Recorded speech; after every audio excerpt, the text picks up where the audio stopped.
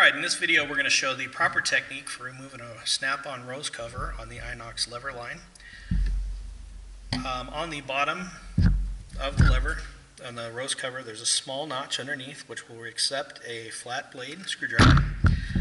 The problem is people try to pull it off and will end up either scratching up the bottom of the rose or they'll damage the door.